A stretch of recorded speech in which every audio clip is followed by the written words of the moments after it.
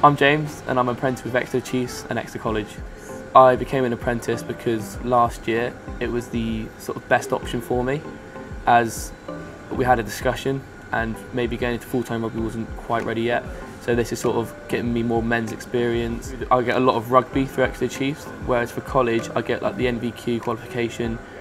For anybody thinking about getting an apprenticeship, I'd say that they should look into it, see what they get out of it, and like how will it benefit them in the future.